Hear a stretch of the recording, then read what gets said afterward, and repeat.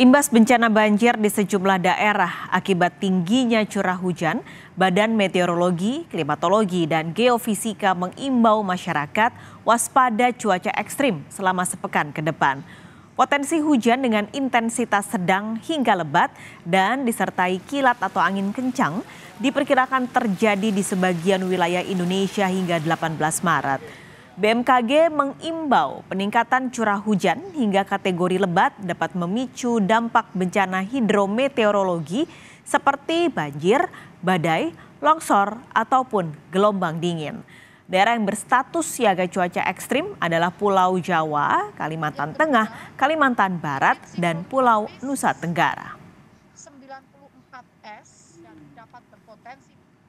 Dari pantauan kami ada bibit siklon itu di Samudra Hindia ya, ada 3 bibit siklon yang berpotensi untuk menimbulkan gelombang tinggi. Jadi ini secara langsung gelombang tinggi, secara tidak langsung pembentukan awan-awan ini yang akhirnya turun sebagai hujan atau cuaca yang bisa ekstrim.